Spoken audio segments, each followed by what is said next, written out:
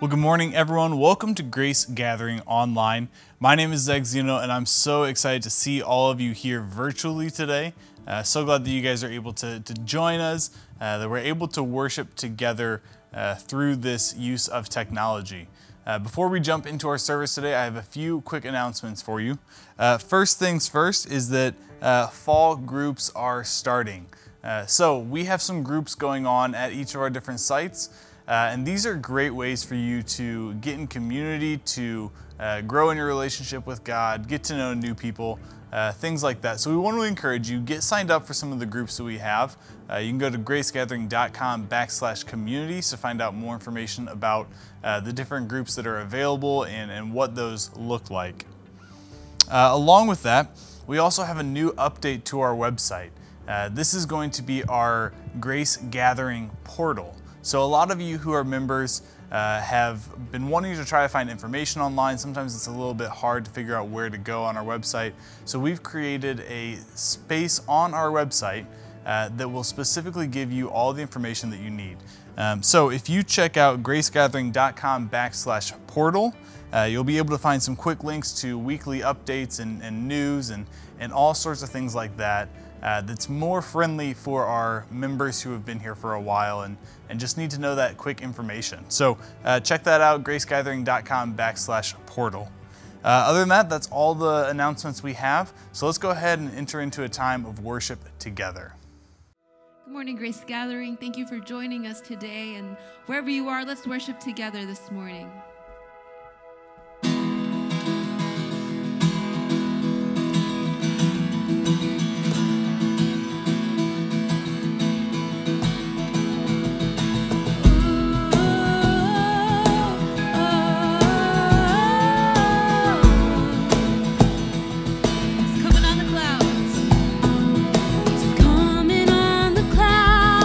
Kings and kingdoms will bow down.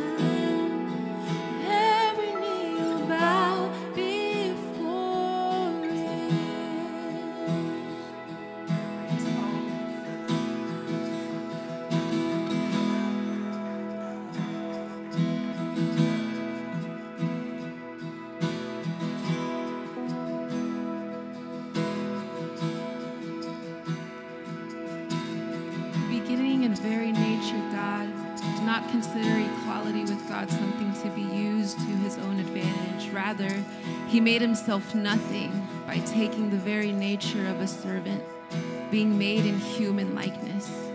And being found in appearance as a man, he humbled himself by becoming obedient to death, even death on a cross. Therefore, God exalted him to the highest place and gave him the name that is above every name, that at the name of Jesus every knee should bow, in heaven and on earth and under the earth, and every tongue acknowledge that Jesus Christ is Lord, to the glory of God the Father.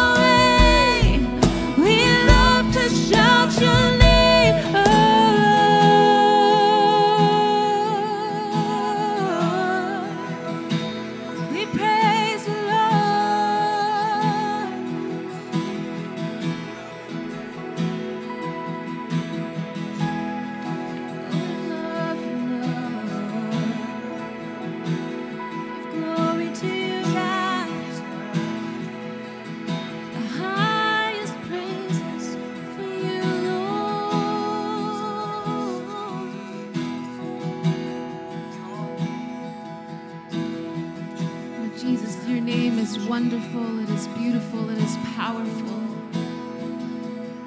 We lift up all praises to you this morning, God. That you would receive all the glory, all the honor. We love you, Lord.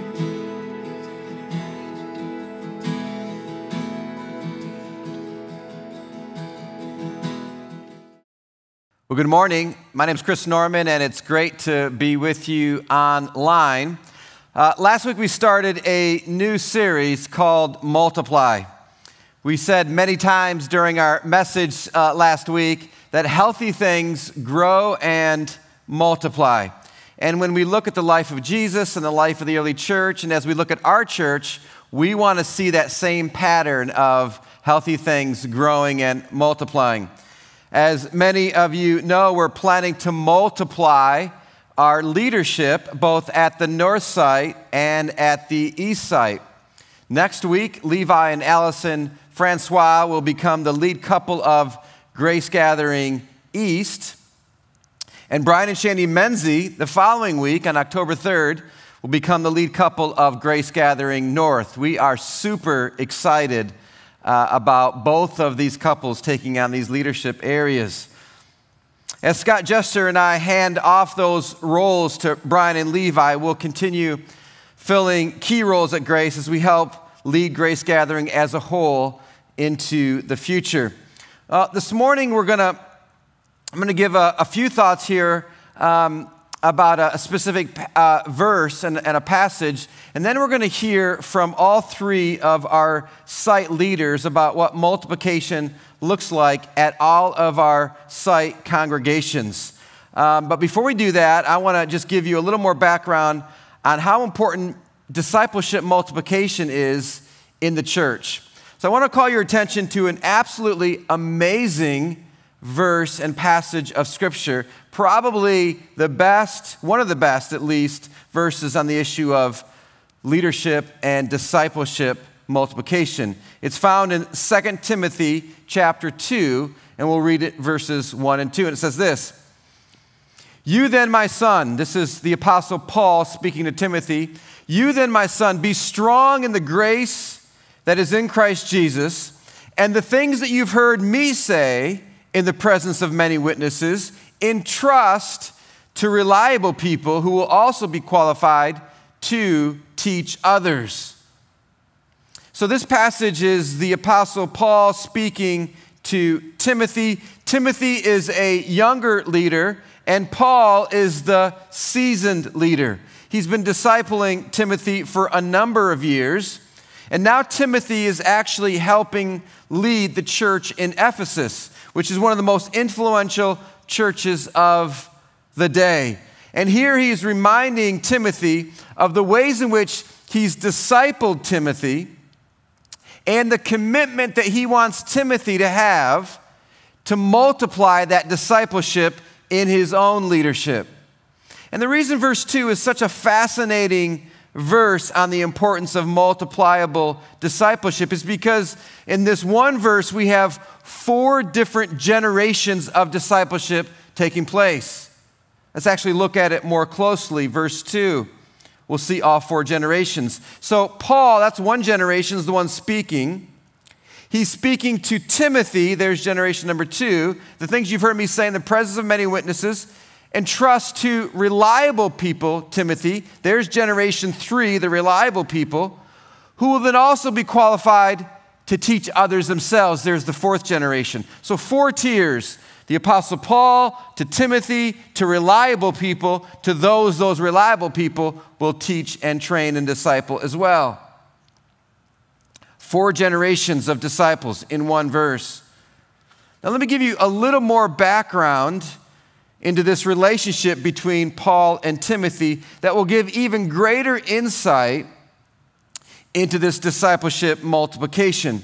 So Paul met Timothy when Timothy was about 15, 16 years old. Timothy is from a town called Lystra.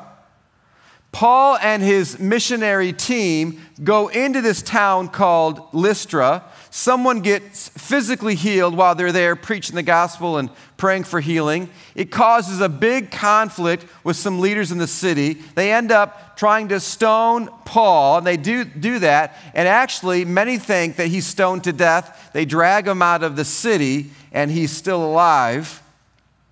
But they leave the city after that big confrontation.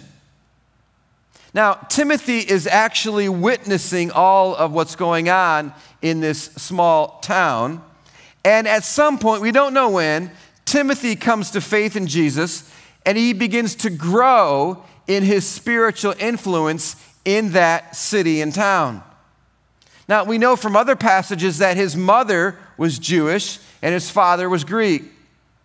We know his dad didn't have much influence, spiritual influence on him, but his mother and his grandmother trained him at an early age in the Bible. We see this in 2 Timothy 1:5, which Paul says this to Timothy, I'm reminded of your sincere faith, which first lived in your grandmother Lois and your mother Eunice, and I'm persuaded now lives in you also. And so anyway, Paul and his team eventually leave the city of Lystra, and then he comes back to the city, Paul does, with his team about 4 years later. During those 4 years, Timothy's influence has grown so much in the community that when Paul comes back a second time, everyone's telling Paul that this teenager named Timothy is on fire for God. He's having massive amounts of influence. And so Paul ends up, during the second visit to the city, ends up inviting Timothy to be on his missionary team with him around the age of 18 to 20. In fact, we read this in Acts 16, verses 1 through 3, when Paul comes back a second time to Lystra. So Paul came to Derbe and then to Lystra, where a disciple named Timothy lived, whose mother was Jewish and a believer, but whose father was a Greek. The believers at Lystra and Iconium spoke well of him. Timothy was gaining this amazing reputation. Paul wanted to take him along on the journey, gave an invitation for Timothy to be on his team. So he circumcised them because of the Jews who lived in that area, for they all knew that his father was a Greek. And so Timothy comes onto Paul's team as a very young man and receives world-class training by one of the best missionaries and Christian leaders in the history of the church, the Apostle Paul.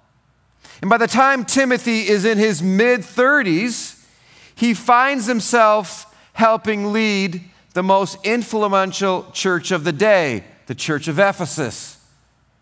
And knowing Timothy is in a massive leadership role at this influential church that's a resourcing movement, Paul writes 2 letters to Timothy to give him further instructions as he continues to disciple Timothy, now from a little bit more of a distance.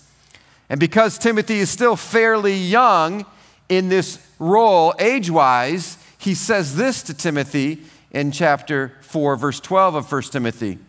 He says to Timothy, don't let anyone look down on you because you're young, but set an example for the believers in speech, in conduct, in love, in faith, and in purity.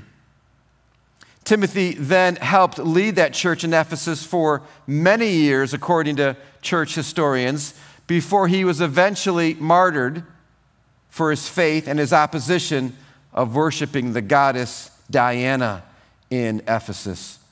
So let's go back to that first verse that we read at the beginning, 2 Timothy 2, verses 1 and 2. Paul says to Timothy, you then, my son, be strong in the grace that's in Christ Jesus, and the things you've heard me say to you in the presence of many other people, I want you then to entrust to reliable people who will also be qualified to train and to teach others. And this multiplication will just continue. Now, when Paul says this to Timothy, he had been discipling him for 15 years. Remember, Timothy was about 18 to 20 when he came on Paul's team. Now Timothy's in his mid-30s.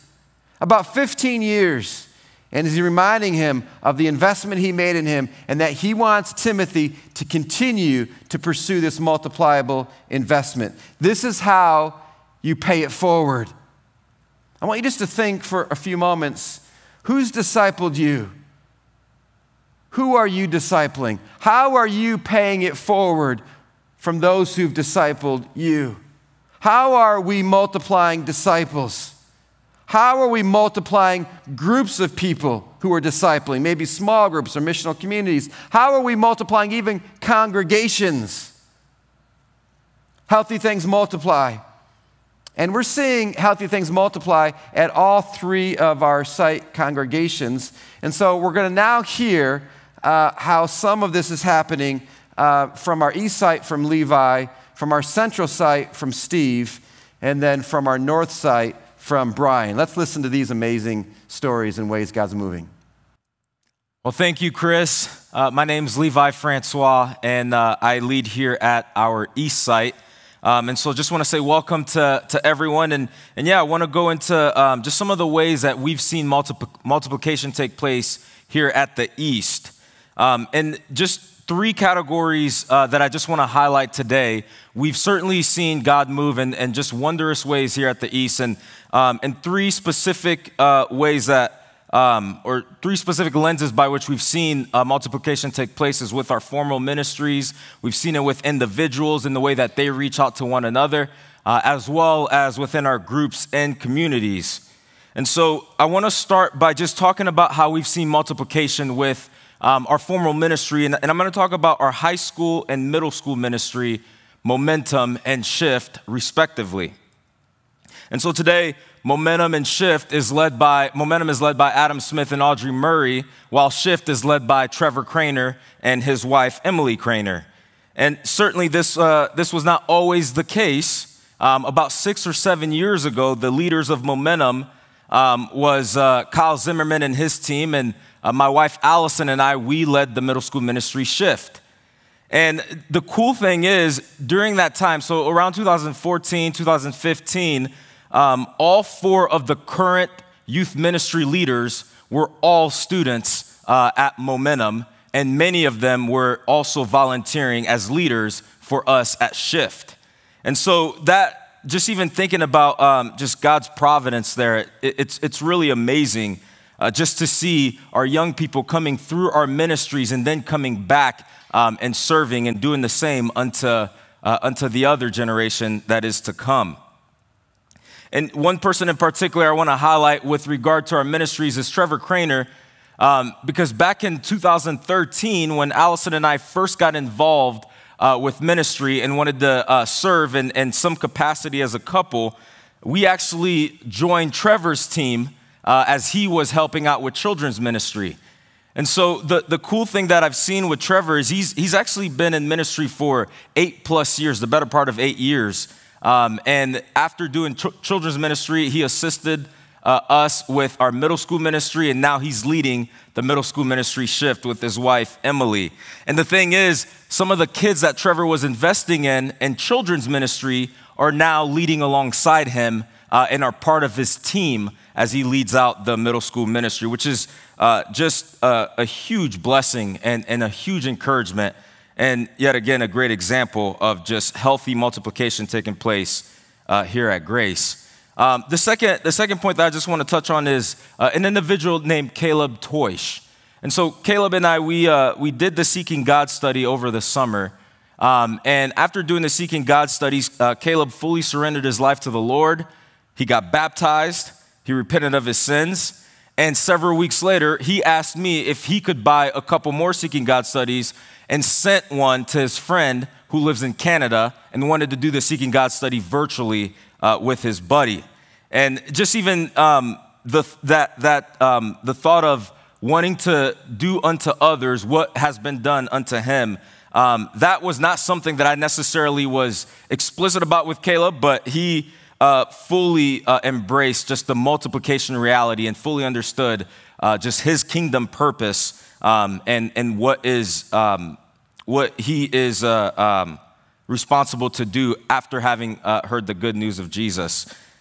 And just lastly, I just want to cover just our missional communities and groups, and I could go on about the several ways that we've seen God move, and we've seen these groups flourish and multiply. I could think of the Haydocks Missional Community. They led a missional community with the Ravens Cross for about 5 years, targeting new people at Grace. I could think about the Keps, the Colingers, and the McLaughlins. They had a group together. Now all three of them are multiplied and leading in various capacities. And later on, you're going to hear about my missional community that I was a part of with Brian Menzie and Zach Zeno and our spouses. But just to highlight one thing from the missional community that I was personally a part of, one of the ways that we multiplied out was just seeing Brian Menzie and Shandy go to the north and continue to invest in more and more people that continue to multiply and do the same unto others. Allison and I, we stayed here at the east. We continued to invest in more and more people, and we've seen multiplication take place from that standpoint. And Zach Zeno actually found his wife, Emma Zeno. They got married. They then joined up with another couple, Burkell and Sawyer Miller, and now they're leading a missional community, which don't tell them, but they're about ready to multiply because it's a large missional community. They've impacted so many people as a result of starting up their missional community. And so just to finish up, I just want to say how excited I am, especially here at the East, just seeing all the different vehicles that we have at our disposal by which we can evangelize, we can disciple others, and then we can multiply as healthy things do. So I'm going to hand it over to Mr. Steve Terry, who's going to talk to you a little bit about how they're seeing multiplication happen at the Central site. So thanks, Levi. Certainly appreciate just hearing what God is doing to multiply his church. It always reminds me of the passage of scripture over in Acts chapter 2:42 that said they devoted themselves to the apostles' teaching, to fellowship, to breaking of bread, and to prayer. Listen, we're the Central site, and we happen to be, I would say, the baby of the bunch. But it's amazing what God is doing. In fact, Paul McConaughey often talks about the wide end of the funnel, the place where many people are coming in. But then from there, we've got to find ways to connect them. So for years, even in our partnership as a pastor of New Life Church of God, we've done more events. And I know we've done a lot of events with Grace Gathering, but we would do more harvest events. And the people would come from the neighborhood, and they still will come. And in the events, what I recognized, there were people would come for what we would do for them. They would participate, and they would eat the food, and they would go home.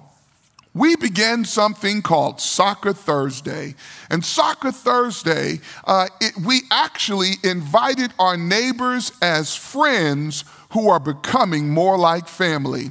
And this is what I believe. When I think about how God ministered through Ellie McConaughey. She was in church on one Sunday, and she began to share, just watching how our community had so many children, and just share that the Lord has given us what she called bags of gold, that we have gold, a gold mine right in our hand. Happens to be so many teachers are there at Central, so many people who have engaged with children.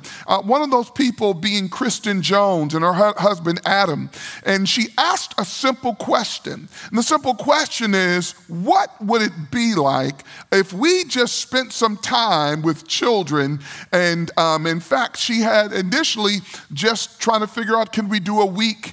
And then I said, well, why don't we simplify it? She said, well, what about one day? And that one day, we opened up Soccer Thursday. Well, guess what happened? At Soccer Thursday, it wasn't just merely the children's ministry, it's everybody in the ministry. When it comes to the wide end of the funnel, Clem and Jenny Bowser, don't you know that Clem has become like the granddad, he shared with me the other day, of many of the children in the community. You'll watch them, they'll show up on Thursday. Instead of doing something for them, we participate with them. Yes, Clem absolutely is awesome playing soccer.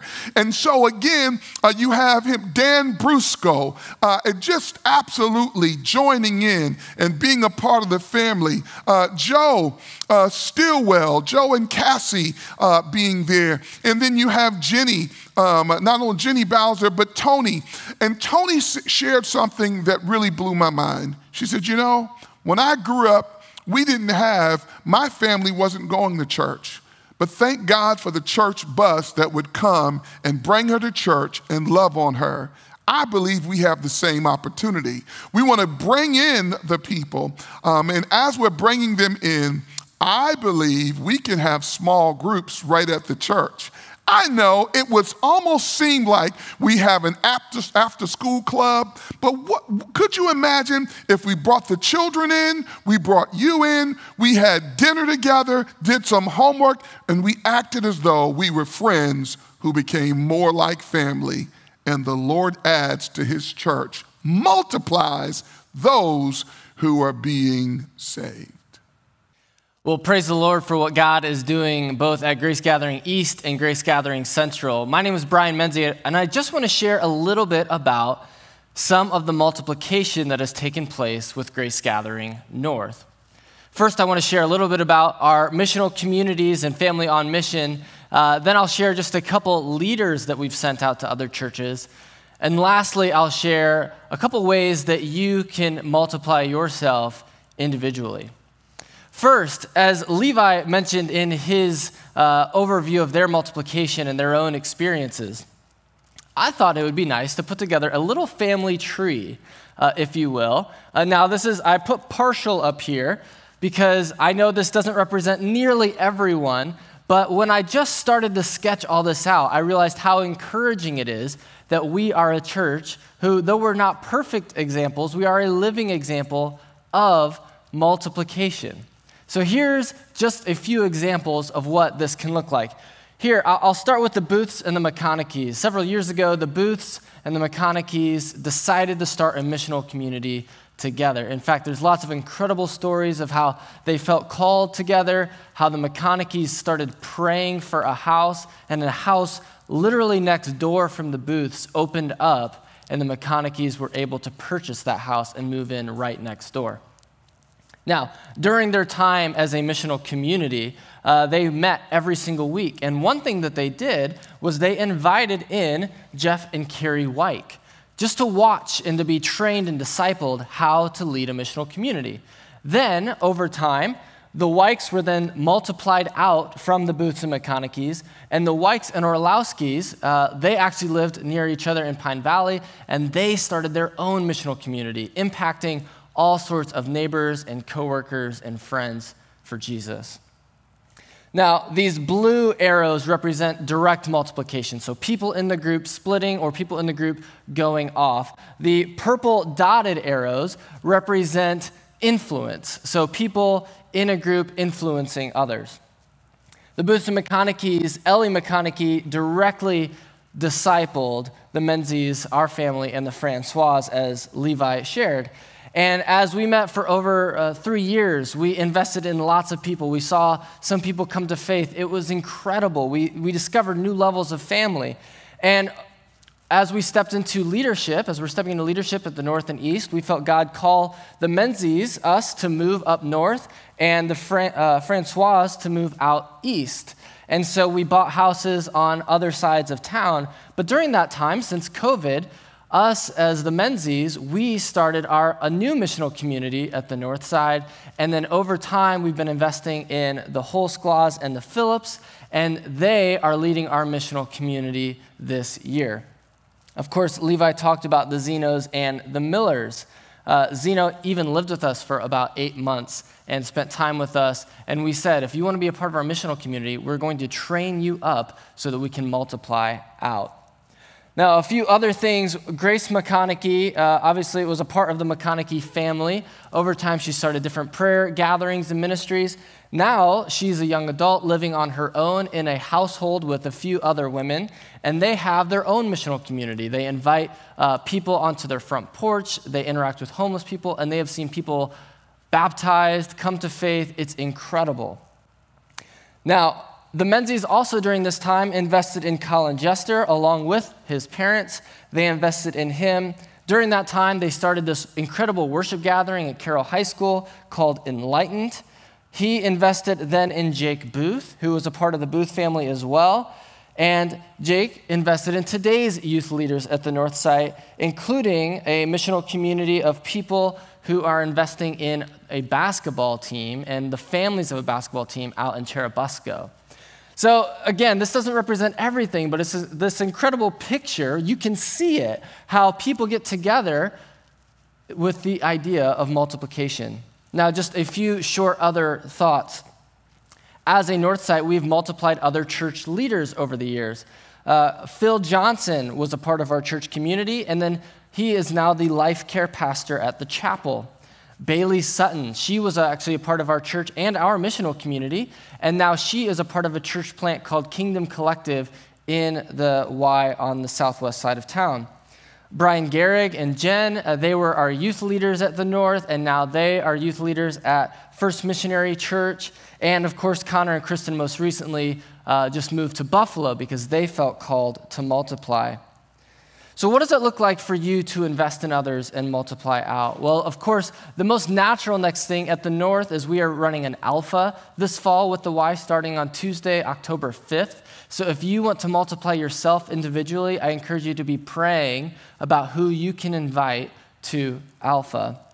And then, of course, if you have a small group or a missional community or just people that you get together with, are you considering who you are raising up as leaders? Because as Chris has said time and time again, and Levi and Steve alluded to, healthy things multiply.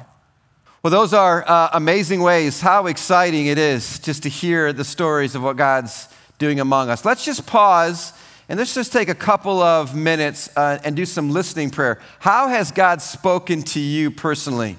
Let's just engage with the Holy Spirit. Allow him to highlight maybe something that in the message or in the passage or what was shared by these three guys. Let's just listen for the Lord and allow him to speak to us. And how are we going to respond? So let's just pause for a few moments and listen.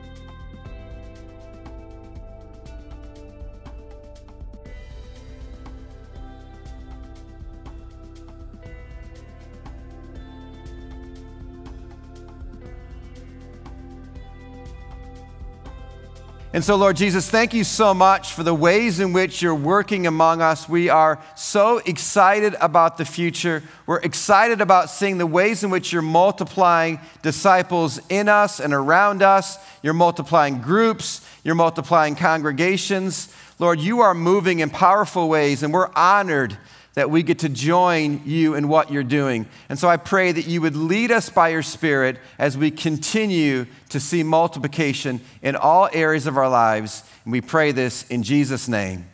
Amen. God bless you, and we'll see you guys next week.